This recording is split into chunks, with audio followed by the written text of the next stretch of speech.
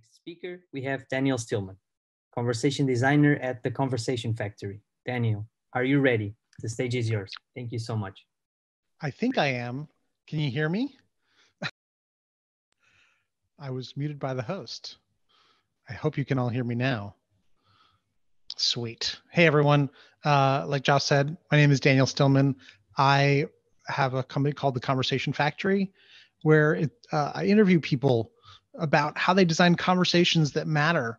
I've been doing this for a couple of years. I'm going to talk about that, some ideas about how to design conversations that matter.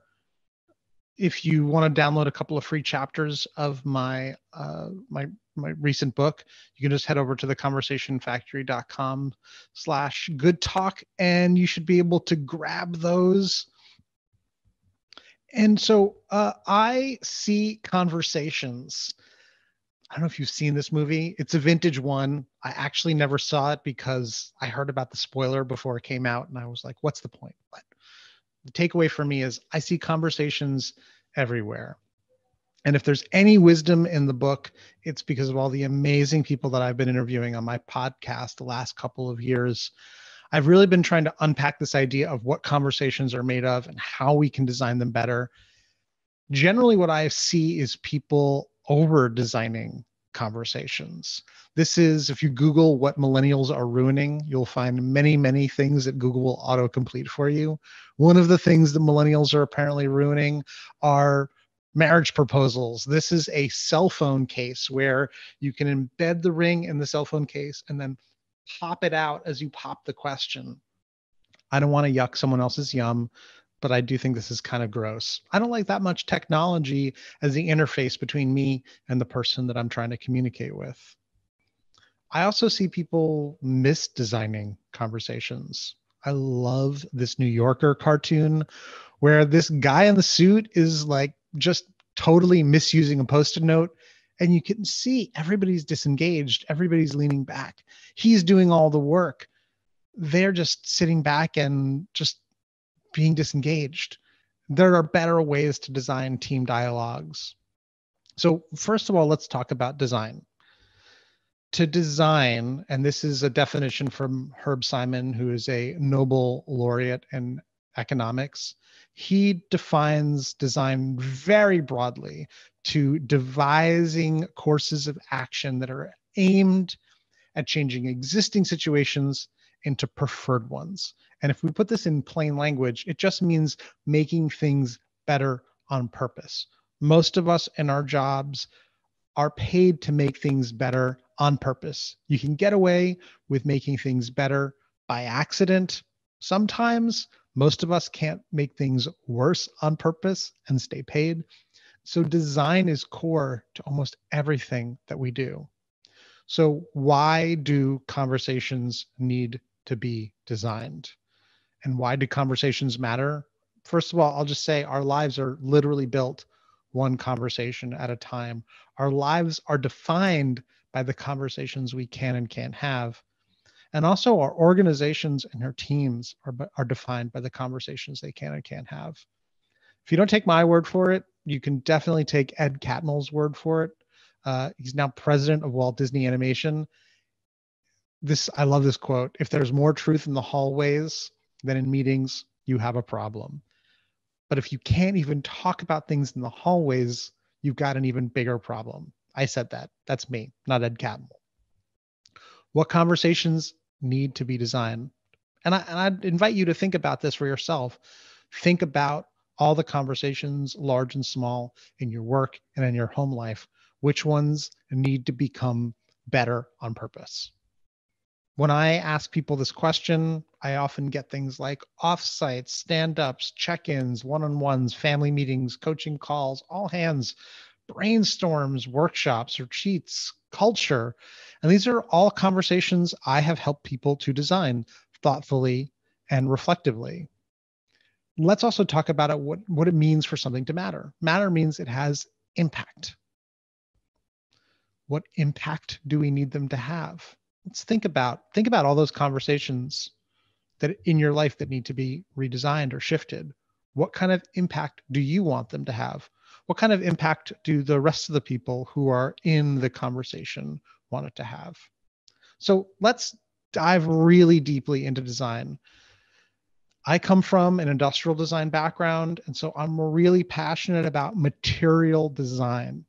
And if there's one thing I learned in design school, it's that the material affects the design.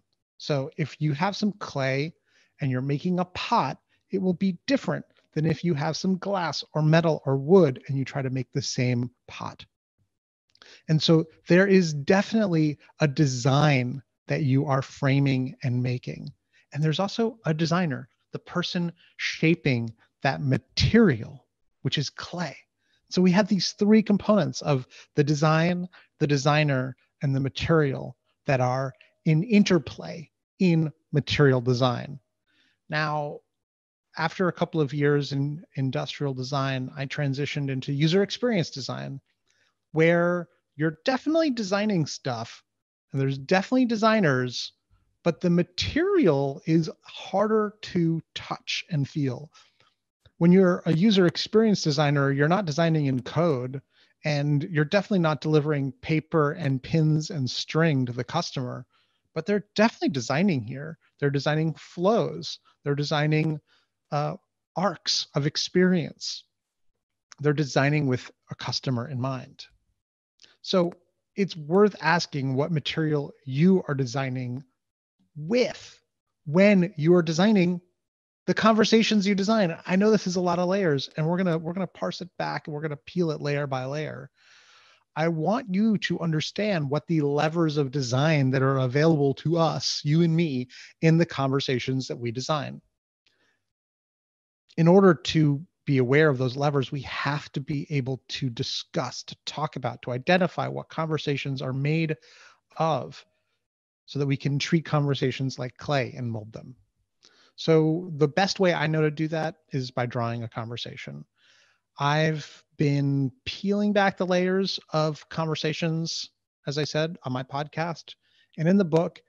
And there are people, there are turns taken, there are goals, there are spaces and places where conversations happen. And if we break it down, there are at least 9 key levers of conversation design, but I have 2 or 3 or 4 that I want to really focus on in today's conversation. One is the interface, which is where the conversation happens. Conversations have a space and a place, and the space and place defines them and shapes them. We're also going to talk about turn taking, which is about who talks when. If you're talking about distributed teams and team design, the rituals of turn taking are absolutely essential. And then we also need to talk about the people in the conversation. Who do we include and why? And then finally, I want to talk about power and power dynamics. At the core of this is really belonging and diversity.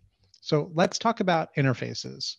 If you can shift the interface of a conversation, you can shift the nature of the conversation. So imagine having your boardrooms at the beach, right?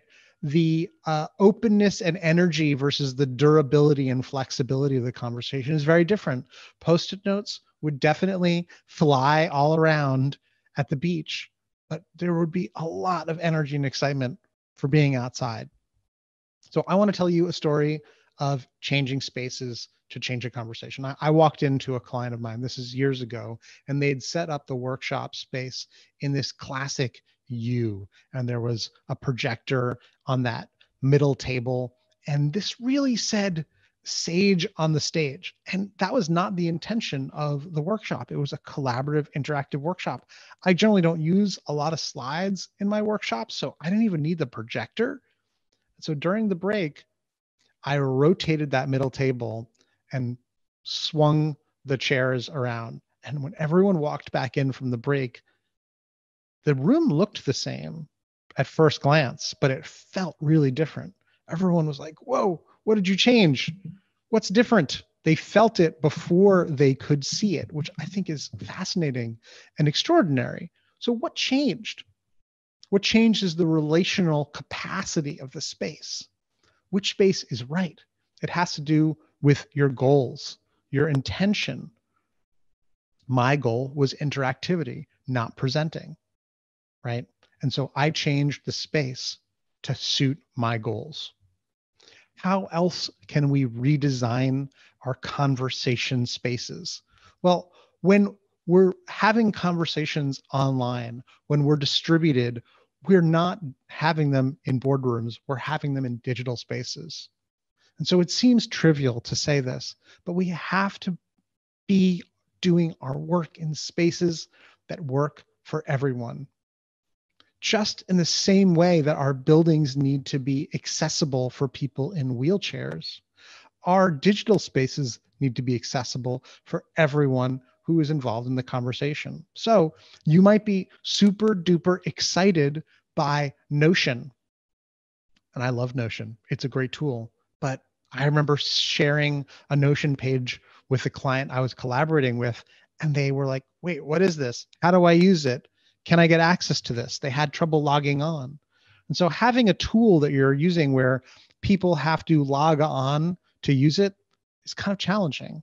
That's one reason why I love Mural. Mural does have links that you can share with someone so that they can access and utilize a space without having a login at all. But people still find Mural a little scary if they've never used it before. And so there's nothing wrong with Google Docs. Google Docs is just simply not scary. It's a space you can have your conversations that generally works for almost everyone. Your mileage may vary. It's worth having the conversation with your team about where your conversations should happen. If everything is in one place, it's easy to find. If people can't locate it, or if people are putting it in two different places, we can't find what we're talking about. This creates drag, it creates resistance, it slows the conversation down. It's non-trivial. I've seen so many clients I work for. I've worked for companies where one person was using one system to track to-dos, and another person on the same team was using another, and there's no alignment. And so having the conversation about where our conversations should take place are non-trivial. It's worth taking time to find a non-scary, fully accessible space that everybody can contribute and have dialogue on. So yeah, Google Docs. It's very effective. Let's talk about turn taking. This is one of my favorite elements of the conversation operating system. If you can shift turn taking patterns, you can really change the conversation. There are a lot of default turn taking patterns in group dialogues. And I'm going to name a couple. Maybe you've seen some of these before. Stop me if you've heard this. First speaker syndrome. So when somebody poses a question or a challenge, somebody in the group kind of tends to always weigh in first with their opinion. Extroverts, it's not their fault. We think out loud. It's how we operate.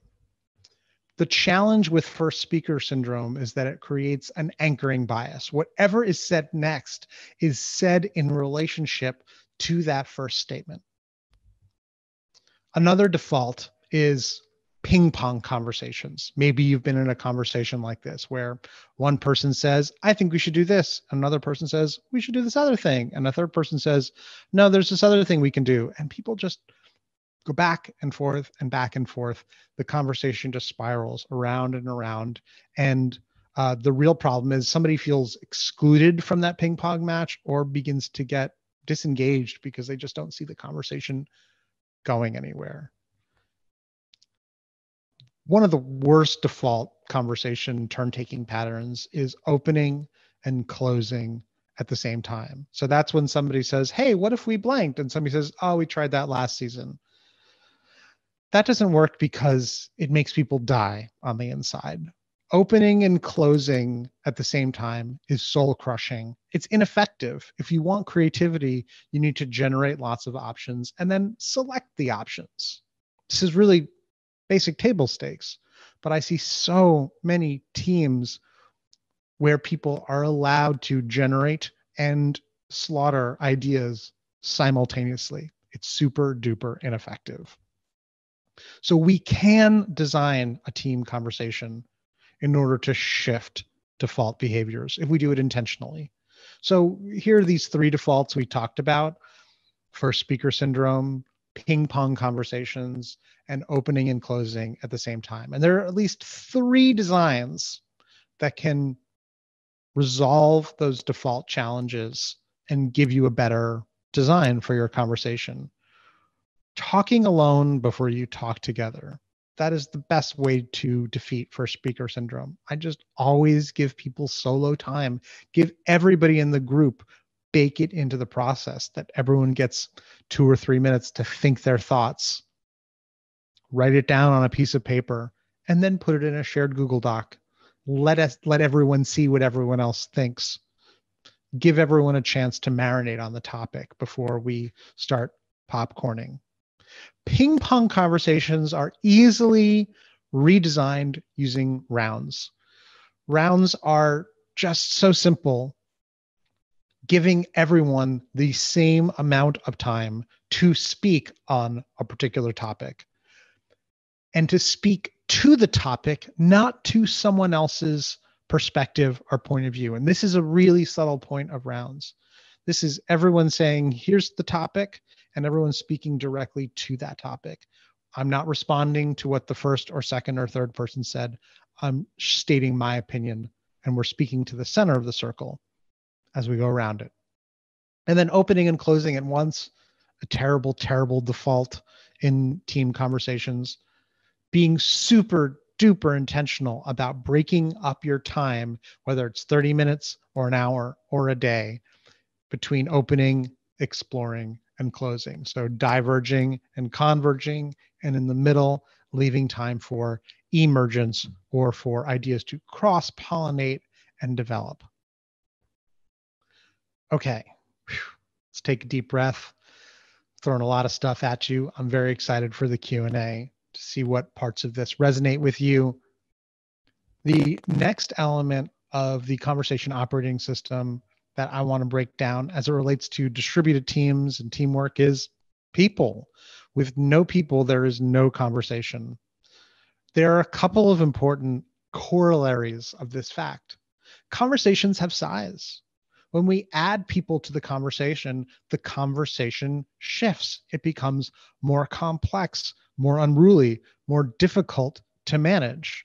And that's why, and that complexity happens surprisingly fast.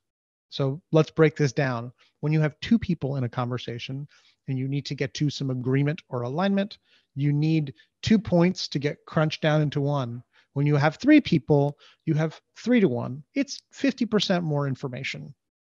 When you have 6 people, sorry, oh my God, I'm totally doing this. I'm reading the wrong part. When you have 4 people, you can see those little dots down here. These are the numbers of points of view that need to be collapsed into 1. There's actually 1, 2, 3, 4, 5, 6 points of view that need to be collapsed into 1. And that's just if there's one topic that's being addressed. And so 6 to 1 is a big jump. And so when you add 1 more person to a small group, it's a huge shift. When you get to 5 people, it's 10 to 1. 6 people is 15 to 1. So it's a really great idea to break out and come back. If you have a group that is larger than 5, it is worth breaking up even into 2s and 3s to have sub conversations on a topic and then to come back. You need to be able to trust and empower smaller groups to decide. Use these smaller group sizes whenever you can. Don't just trust in the 2 pizza rule. If you've never heard of the 2 pizza rule, this is Jeff Bezos's classic supposition that the ideal size for a team is the number of people that would be served by 2 pizzas. A pizza in the United States of America has about 8 slices. That's 16 slices. I don't know, 2 slices a person. That's 8 people. 8 is still a very, very large group of people. If you try to have an 8-person conversation without regulating turn taking using some of the features that we talked about earlier, like rounds, thinking alone and thinking together, and opening, exploring, and closing in sequence, you're going to run into trouble. And that's why it's always a good idea to break teams down into very small units whenever you can. 2 pizzas is still a lot of people. So let's talk about power dynamics. This is a tough one because I love this quote from Alice Walker. She's an American author. The most common way that people give up their power is by thinking that they don't have any. And the truth is that inside of a conversation, everyone has the power to speak. We actually can't take the power of speech away from people. We may not have authority over the conversation. We may not have authority to invite people in to the conversation or to cancel a meeting or to make people come to our conversation. But inside of a conversation, everyone has the ability to speak. And so this question of who feels like they belong.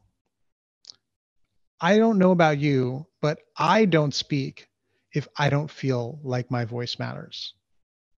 This is really critical. So we can be in the conversation. We can be invited to the meeting. We can have the physical ability to speak, but we will not speak if we don't feel like our voice matters. Now, this is a broad topic of mattering. If we don't feel like our ideas will be utilized or have anything done with them, we won't speak. If we feel like people won't appreciate or take up our ideas, we won't speak. If we feel like we're on the outside of the group looking in, we won't speak. And so this is why diversity and inclusion is so critical in conversations. Who can you bring into the conversation? This is about people and power. Who can we empower to be part of the conversation? Which stakeholders want a seat at the table? And how can we make them feel heard earlier? And once they're there at the table, how can we make them feel like it's safe to share their perspectives and their ideas? Furthermore, if we think about the people who we're empowering to be part of the conversation, are they in fact a diverse group of people? This has always been critical and critically important, but it's even more important now as people become terribly and recently aware of the challenges that we're having in the United States of America and around the world. Black lives definitely matter. And a lot of corporate systems are fairly exclusionary. And so when you're looking at your teams, if you're solving a problem for a group of people that don't look like you, it's really worthwhile having the conversation about making your team as diverse as the group of people that you serve. I'm going to say that again because I think it's really, really important and people kind of forget this challenge. The group of people solving a problem for another group of people can look like colonialism. For sure, for real. The group of people needs to resemble the group of people that they serve. And there are business reasons for this. There's plenty of evidence that shows that diverse groups of people tend to come up with better ideas, certainly more ideas. But resting your diversity efforts on an economic argument is missing a fair amount of the point. Diversity is good in and of itself, and it's important to bring voices from outside the organization in and to make sure that your customers aren't just heard, but actually have a seat at the table. And why is this? This is one of my favorite diagrams. This is from an organization called IAP2. And if we break down this diagram, it's about engagement versus power given. So engagement increasing from the bottom to the top and power increasing from the left to the right. At the bottom left is informing people. And you can see there's this big circle and it's just pushing out a message to lots of little circles.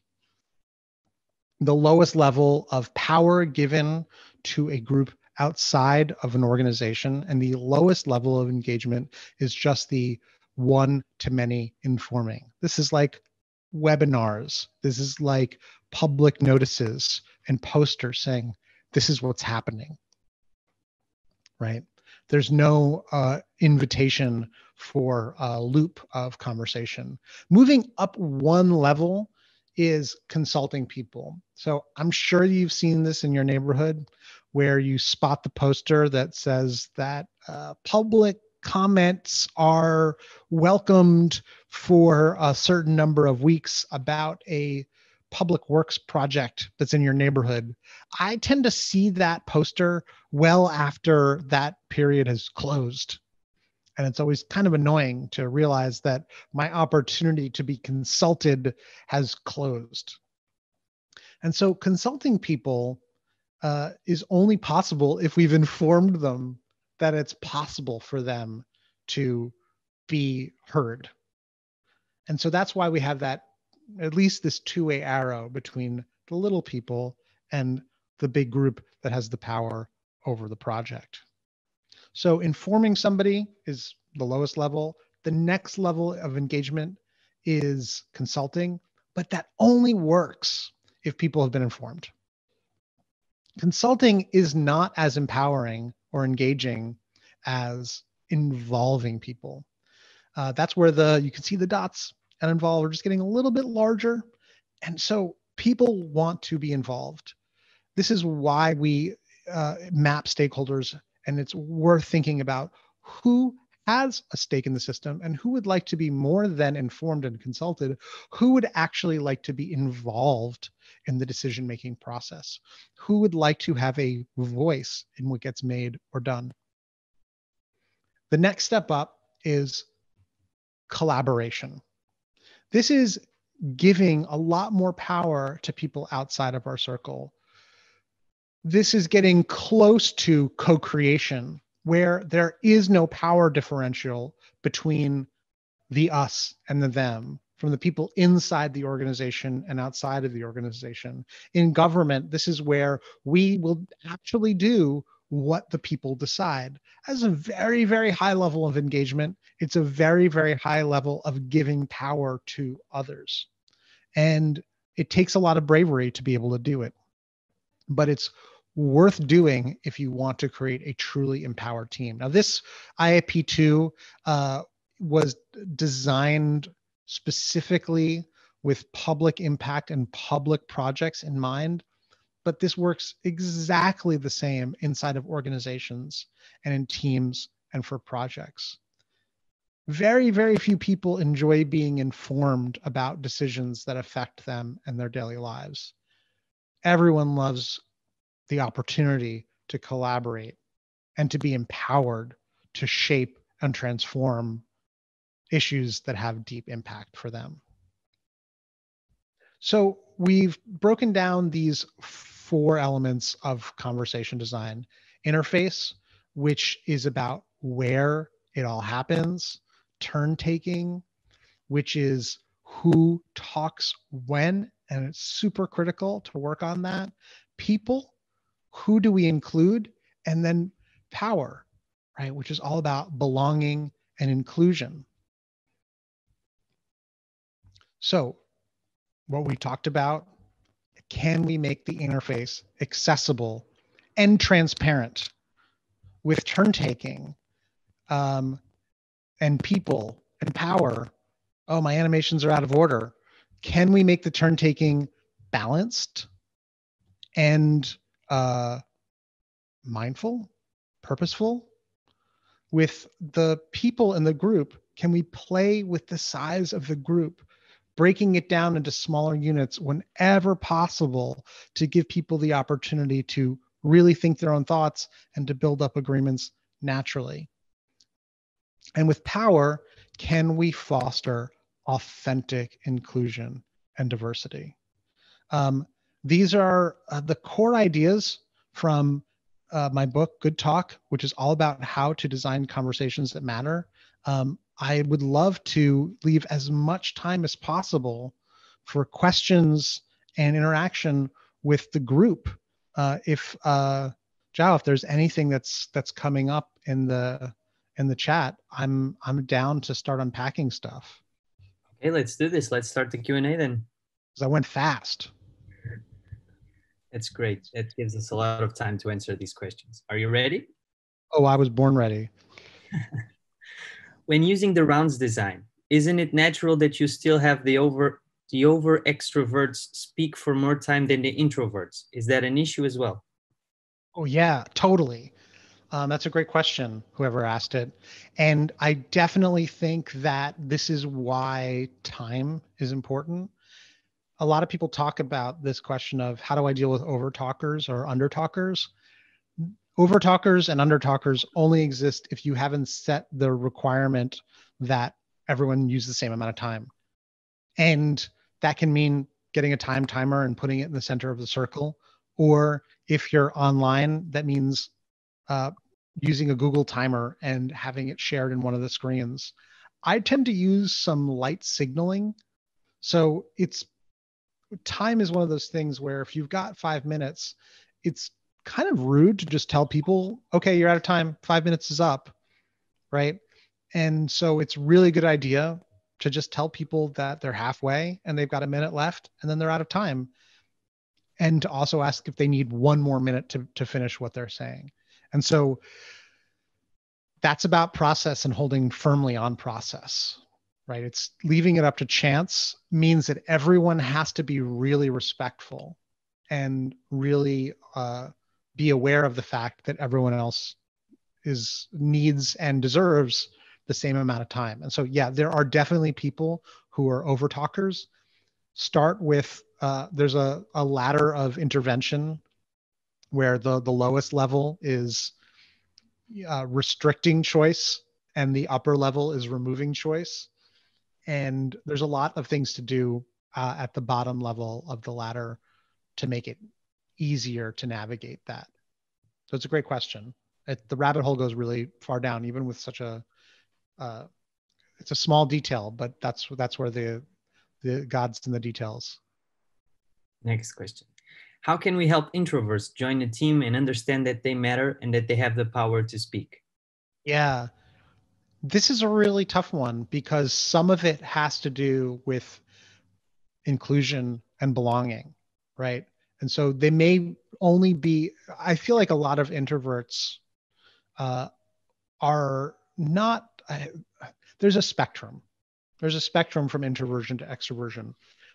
Like true extroverts are very rare and true introverts are very rare. Most of us are somewhere in the middle. And so while extroverts do indeed get energy from others and think out loud, and introverts do need time alone and need time to think, everyone needs time to think.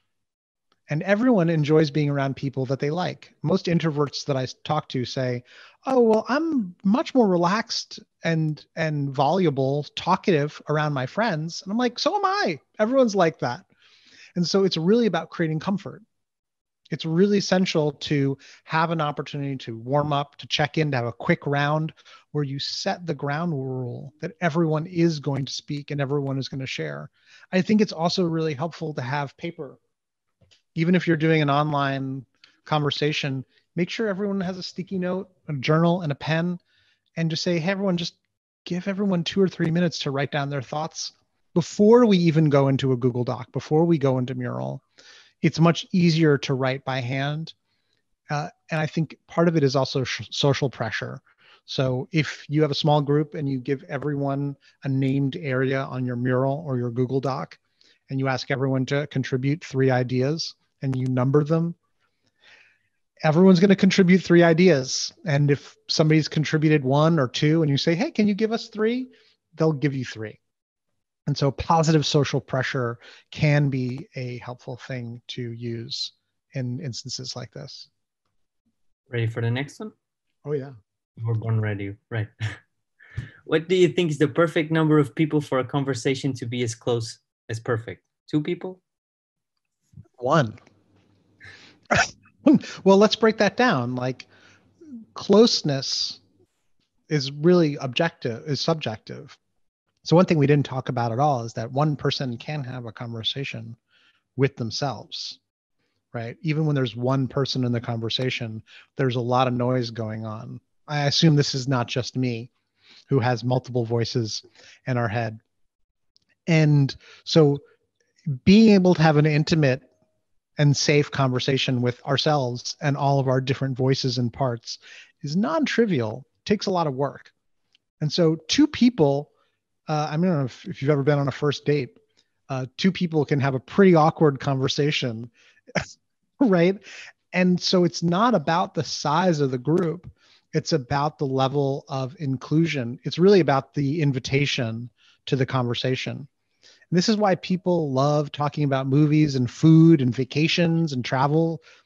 If you get people talking about a topic that they love and enjoy, we can have a very, very intimate conversation very quickly. If you ask somebody a really challenging conversation or a bit of a brain stumper, it doesn't matter how small the group is. It can be really, really tough. But if you haven't seen it, and I'll put it in the chat. There's if I can find it, there's a New York Times article. There was some psychological research. I forget the name of the researchers who did this, but it was a series of 36 questions to ask an answer with someone to make you feel like you're falling in love with them. It's an amazing, and it kind of goes from simple fact questions to feeling questions to insight and intimacy questions. And at the end of it, it really creates a joining of minds. And so to me, I think it's not about the number of people. It's about the invitation. It's about the questions we ask people that frames the conversation.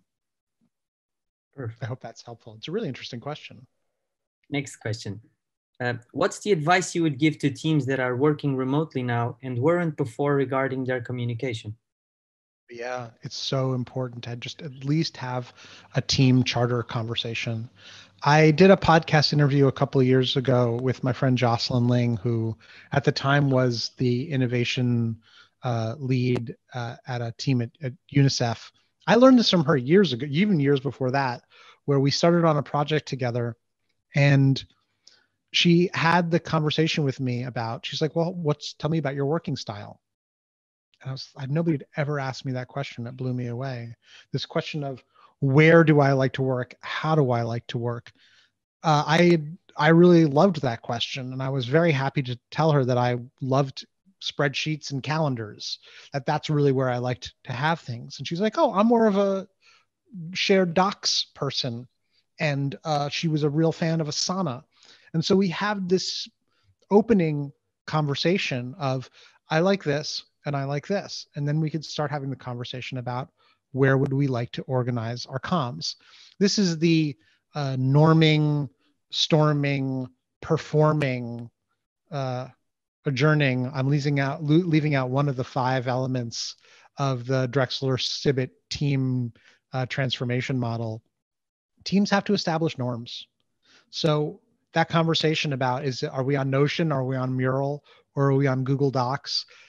What's appropriate to put in Slack? What's appropriate to put in email? When can I be chatted to? Is WhatsApp okay? A couple of years ago, I started just having more team conversations and more client conversations on WhatsApp, on text messages. And I'm okay with that because it creates more intimacy. But other people might feel like it's intrusive and text messages require immediate replies. And so this is about the where, when, how, and why conversation, the interface of our dialogue. Where would we like to have our conversations?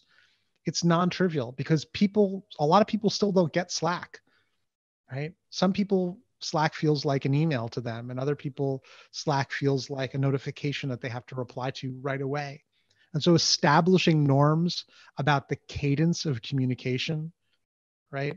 What's the periodicity? How often will we be talking about what and when and where are really, really critical. It's table stakes to at least have a charter of how everyone likes to work and try to find a shared way to work. One of the challenges is that in this time, we're not working from home. We're working in the middle of a global pandemic. whilst at least in America, we're having a reawakening about racial inequality. So it's a really strange time to be alive. And people are stressed out. People have kids at home. Nobody was really planning for this. So this isn't working at home. This is like struggling to get by and trying to hold it together. And so having the conversation about the where and the when and the who and the how often are really, really important. That's the advice I would give to people is have the conversation about where you'd like to have the conversations and how often you need to have those conversations. My company is not transparent. How can I address that without putting myself in a difficult position? Is that possible since I recently joined the company? What do you think? That's such a good question. You know, this is a real pickle, because if you feel like speaking up will get you in trouble, it's a hard choice to make, right? And so the simple answer is to find allies, right? Find a person that you feel is safe and see if they feel similarly. It can be really hard. It takes a lot of bravery to be the person to first bring that issue up. I don't know what the transparency issue is about, but building a coalition, finding a person who agrees and aligns with you, and then seeing what the next step after that is critical. I don't know how bad it is. I mean, if this is like whistleblower level transparent issues or public safety issues, that's where hopefully there are laws in whatever country you're messaging from that can support and protect you in speaking out. But make no mistake, even if it's not endangering your life or limb, there's a cost if you don't feel empowered to speak. These sorts of things really come from the top. The people at the top of the organization really need to be asking for the input. They really need to be showing that they're open to information that may not be nice for them to hear. And that's really hard to do. There's entire books written about it. Amy Edmondson's work on psychological safety, and Ed Schein in his book Humble Inquiry. These are really hard ideas. It's hard for leadership to be open to critique and criticism.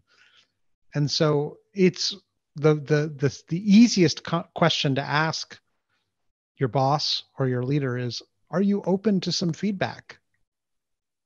Right? And it's not an easy question to even ask, because they might say, well, sure. And then the question is, do you believe them? Are you willing to trust that they are open to hearing feedback? I think having that conversation one-on-one in real time is going to be a lot more effective and powerful than trying to frame the right email or the perfect tweet or Slack post. And so, and online, this is even harder because so many conversations people are having are only scheduled.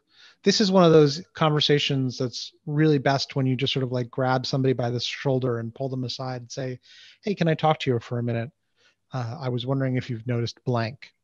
It's a little bit harder to find time for these kind of dialogues remotely, but it sounds like if this is something that is bothering this guy, they're going to have to be the one to say something about it. Somebody has to be the first person to create a brave space, and bravery can beget other bravery, and also work on your resume just to be on the safe side, not to make light of the situation. Thank you so much for this answer. And can we use your advices on writing communication, or does it always have to be in a normal communication? Oh, absolutely. I think this is one of the challenges of written communication. Turn taking is such an important component of conversations, as is cadence. And I'm sure you've seen this. I certainly have, where a Twitter exchange or a text exchange gets heated because people are just responding back and forth, and things escalate rather quickly. It's not possible on Twitter or on Slack to say, hey, can we de-escalate this for a second? Can we calm down? Like, let's rejoin. There's no eye contact. There's no physical contact. You can't say, hey, buddy, like, let's just chill out for a second. Like, this is you and me. Like, let's take a break. It's so easy to just say whatever's on your mind with no editing on the internet. And so written communications seem like they would be better for more thoughtful, thorough dialogue, but some interfaces just invite quick, rapid replies and short, terse comments that don't really lend themselves to thoughtful dialogue. And so, one of the classic examples of this, you should totally Google Key and Peele. They have a skit about text message confusion where one guy just thinks they're just making plans and the other guy thinks they are getting ready to have a all-out battle royale fight to the death. And they only get clarity when they meet in person. Obviously, it's a hilarious exchange because it's Key and Peele. So yes, invitation and interface, turn-taking cadence, all of these elements still hold true in written exchanges because it's still a conversation. It's just a written conversation. Actually, one of my favorite examples from the book is Amanda Palmer, who wrote The Art of Asking. She has a super famous TED Talk. She has an example in her book of how she and her husband decided to have a note passing session during their dinner conversation. So instead of talking during their dinner, they decided to pass notes with each other. And so they each got to like eat their food and think their thoughts, and they just would send doodles and sketches and notes to each other back and forth. They were totally still having a conversation, but instead they were having a written conversation. And so changing the interface changes the conversation 100%. Have that choice, have that conversation about where you have the dialogue. And this is true for distributed teams, as we talked about, like what the team decides to use to hold their conversations will shift their dialogue. Microsoft Teams and Slack are different. They enable different types of dialogue in very, very subtle ways. Zoom, Blue Jeans, and WebEx enable different types of conversations online in subtle ways. And so these digital interfaces that we use to host our conversations are not value neutral. They shape the dialogue in very, very subtle ways. And so it's worth having the conversation about where we're having the conversation and why. Thank you so much, Daniel, for this amazing talk. Do you My want to say pleasure. anything else to the viewers? Goodbye, maybe. Well, as always, I'm happy to shill for my book. Good Talk just came out a couple of months ago. It is a helpful and I mean, Dave Gray said it. I could just read what he said. I'm very pleased that he was nice enough to say this. It is a rich, thoughtful, and useful handbook for designing conversations that create meaningful change. Conversations matter, right? It's literally what our lives are made out of. Designing conversations, being responsible for a team conversation and team dialogue is non-trivial. I've worked with organizations where they are going from 30-minute to 30-minute meeting. And when a 30-minute meeting goes 5 minutes over, it's a knock-on effect that just can ruin your whole day. And so designing our team conversations so the time that we have together is used well is non-trivial. It's real work. It's hard to do, but it matters. So if you're out there fighting the good fight, trying to herd cats, I feel you. I feel your pain, and I applaud your efforts to try and get all these ducks in a row. I feel like how many animal metaphors can I use in one conversation? But it's real work, and I just want you to know that I appreciate everyone out there that what you're doing. I hope you can put some of these principles, simple as they are, into real practice in your work and shape your dialogues for the better. And if you want to grab a couple of chapters of Good Talk and reach out and connect on LinkedIn, I'm happy to continue the conversation. Thank you so much, Daniel.